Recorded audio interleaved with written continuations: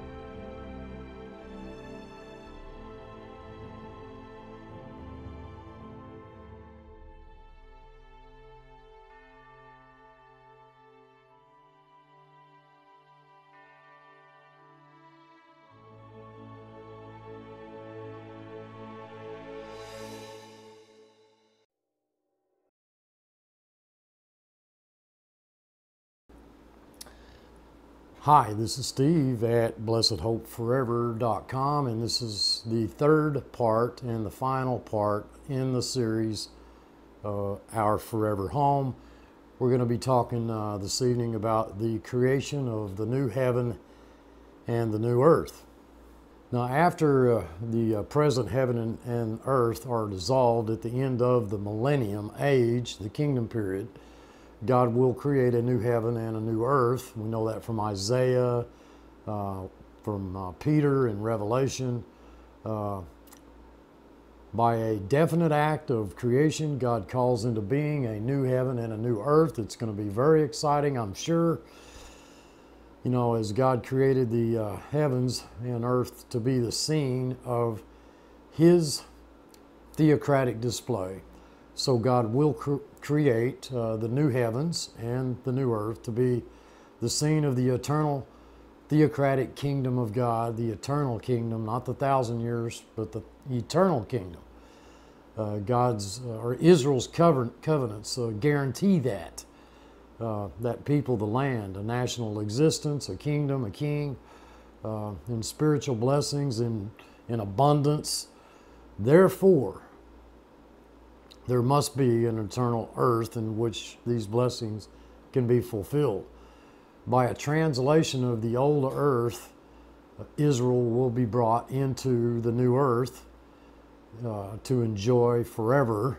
That's a long time, all that God has promised to them. And then it shall be eternally true. The scripture, behold, the tabernacle of God is with men, and He will dwell with them, and they shall be His people, and God Himself shall be with them and be their God, Revelation 21:3. The creation of the new heavens and the new earth is the final preparatory act anticipating the eternal kingdom of God.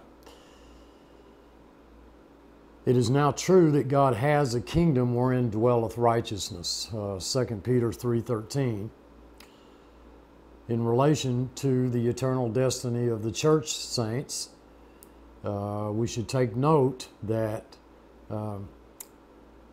our destiny primarily is related to a person rather than a place.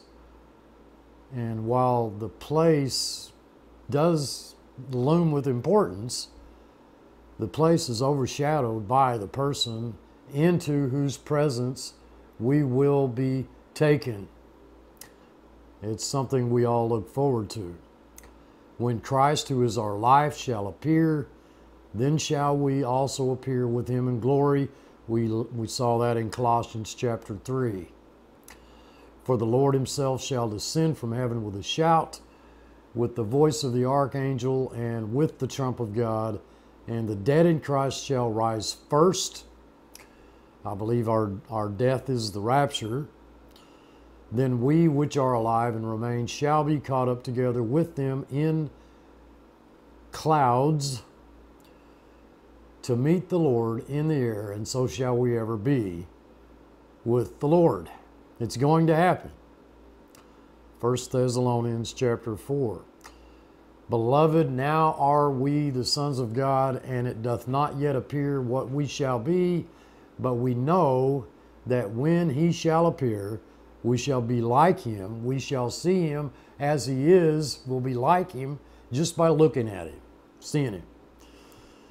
It is the person who is emphasized in all of the passages dealing with the glorious expectation of the church, rather than the place to which the believers are taken. The Lord Jesus Christ will be dwelling with men on the new earth in the eternal kingdom. And since Scripture reveals that the church will be with Christ, it is my conclusion that the eternal abode of the church will likewise be in the new earth, in that heavenly city, New Jerusalem, after the 1,000 years when the new earth, the new heavens are created. That has been especially prepared by God for us. You know, it'll be an answer to the Lord's Prayer. For those God had given him, Father, I will that they also whom thou hast given me be with me where I am. We're going to be with him where he is, that they may behold my glory which thou hast given me. John chapter 17.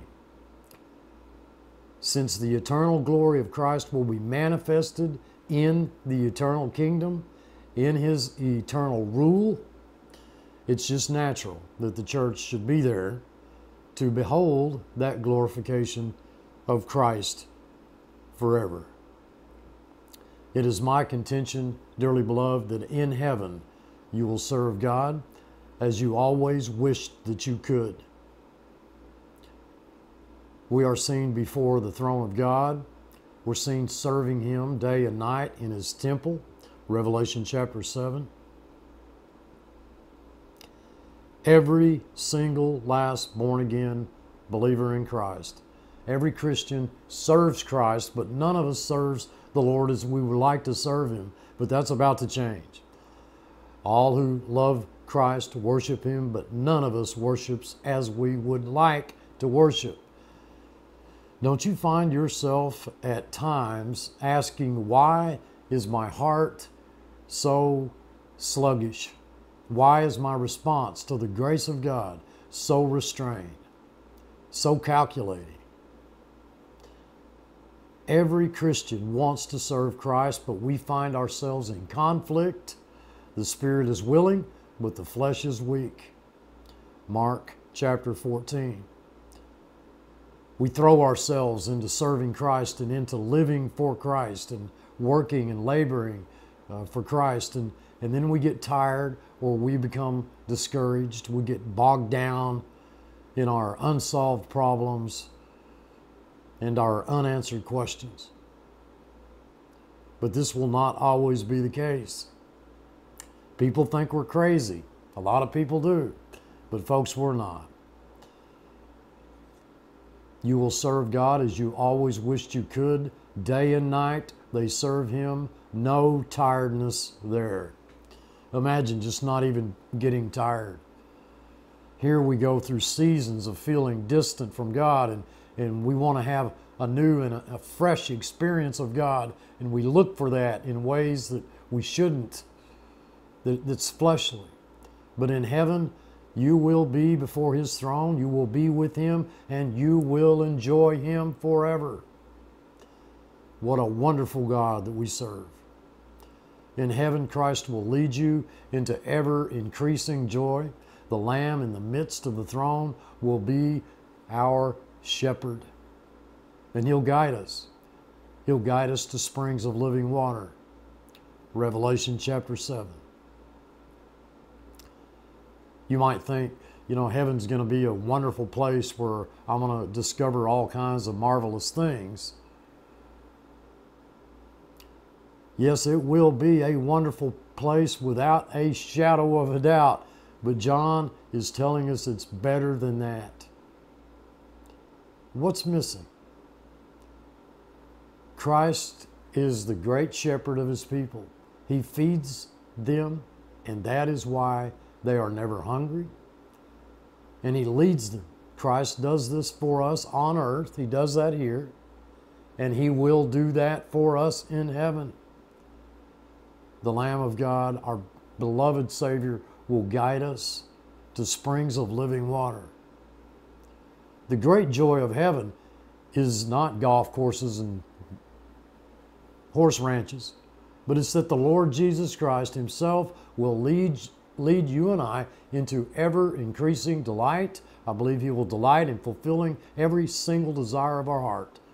Some of you have found a favorite place to go to on vacation. You keep going back over and over and over the years. You've gotten to know it better and better, and after many years, you know most of what there is to know about it. There's no restaurant, that you haven't eaten at, no shop that you haven't bought something at, and no hotel that you haven't stayed in. You will never get to that place in heaven. Heaven will be an infinite world of new discoveries. And Jesus Christ will unfold them to you. Of this, I have no doubt. The divine perfections will be an unbounded field in which the glorified shall walk eternally, seeing more and more and more of God, since we can never come to the end of eternity.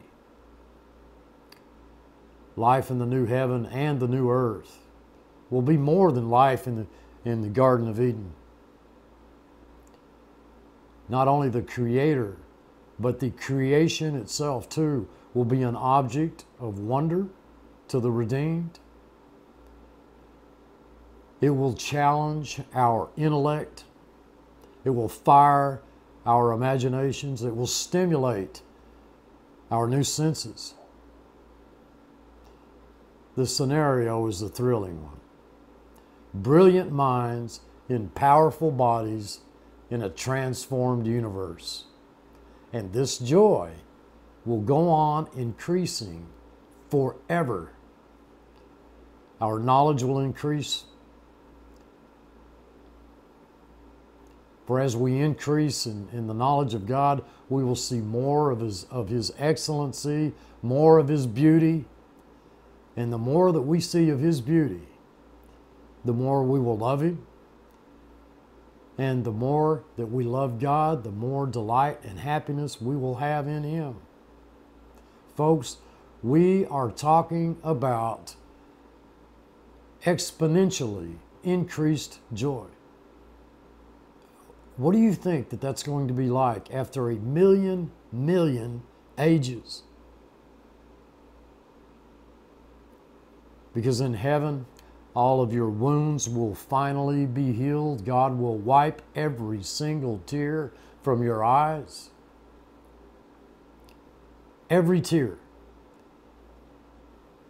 Dearly beloved, literally, the tears will be wiped out of our eyes. This is telling us God removes not only the tears, but also the source that produces the tears, even the tear ducts.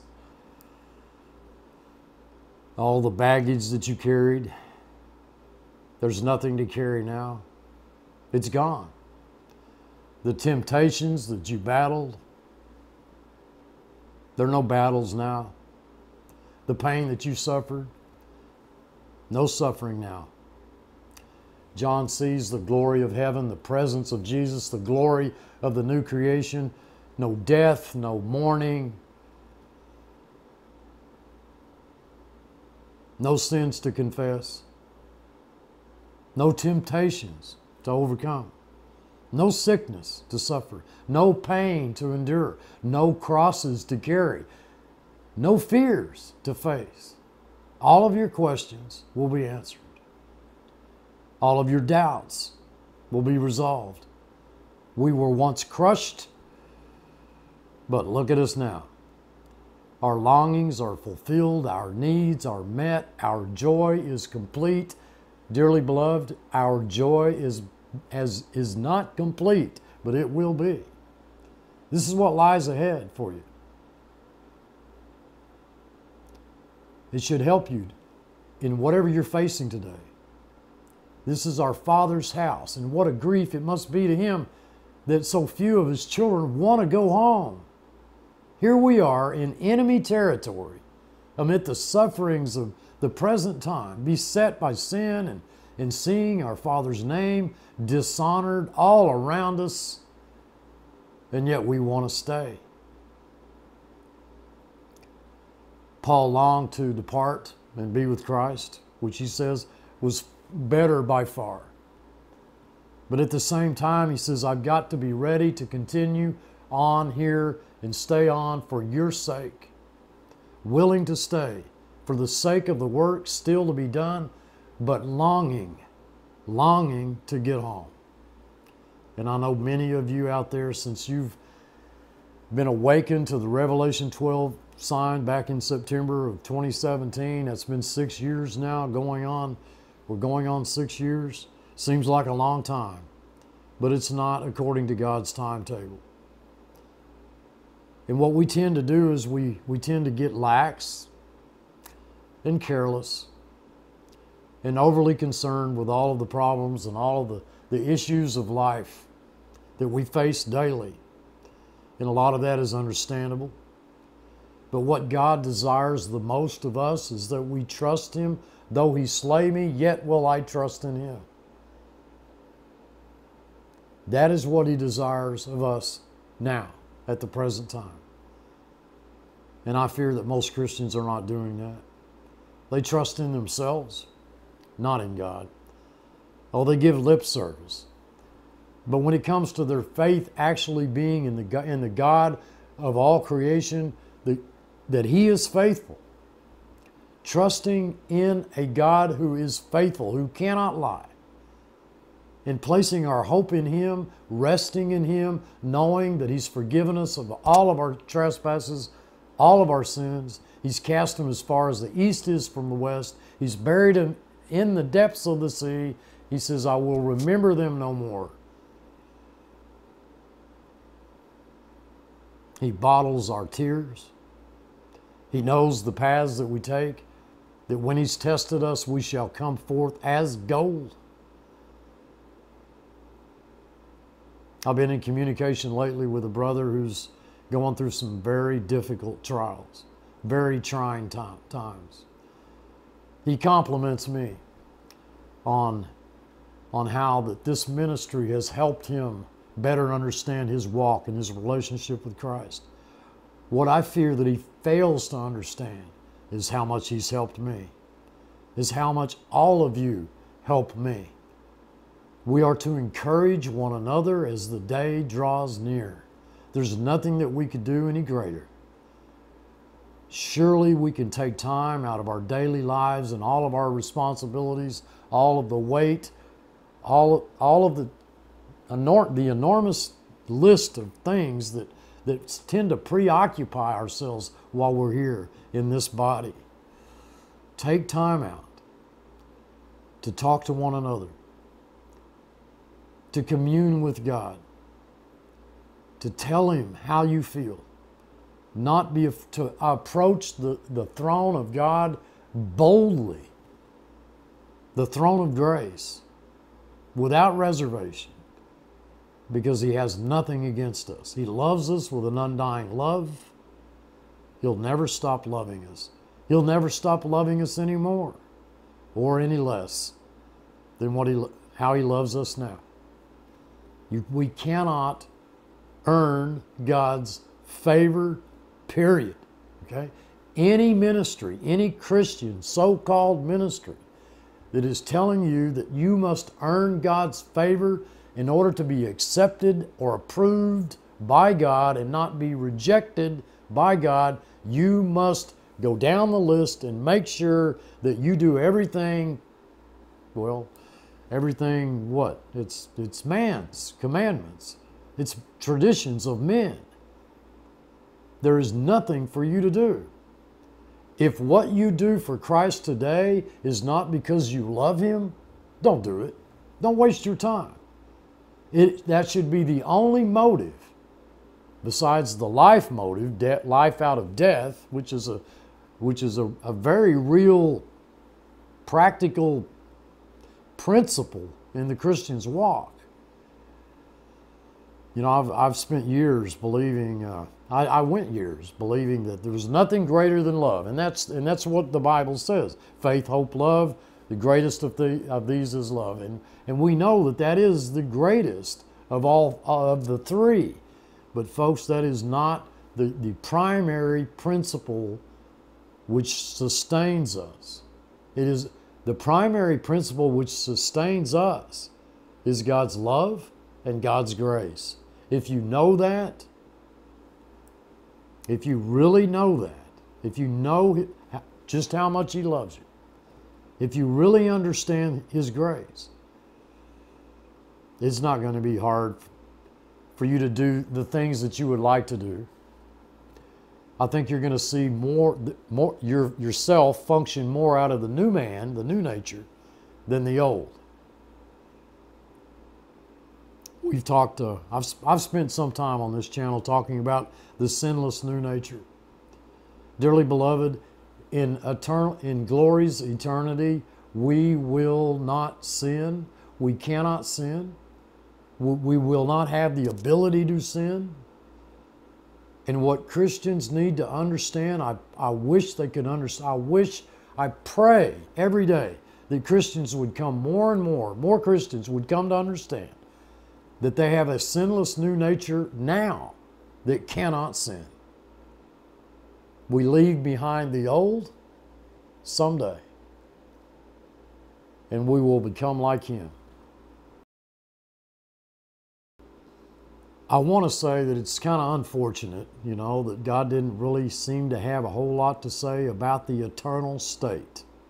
You know, when time is no more, you know, when all of God's program for redemption and salvation is complete, the creation of the new heavens and the new earth, He didn't have a lot to say about it.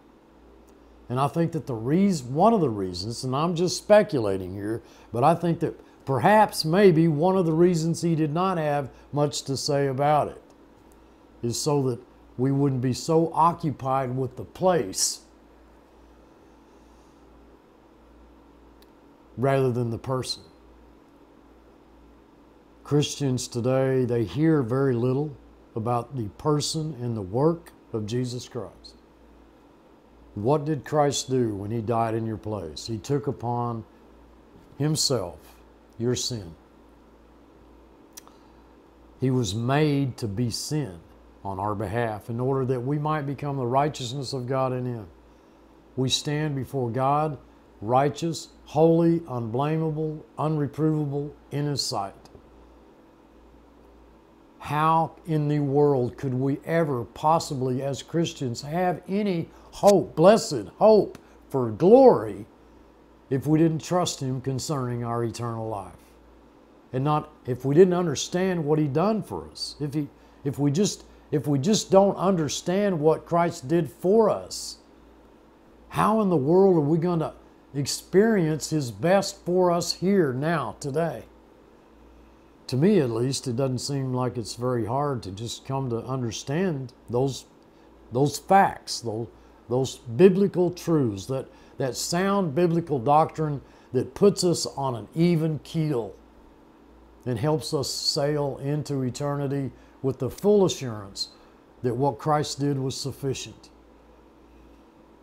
I think we know the words. I think we know the verses. We've heard the verses. We mouth the scriptures, but our heart is still wicked above all things, and it condemns us.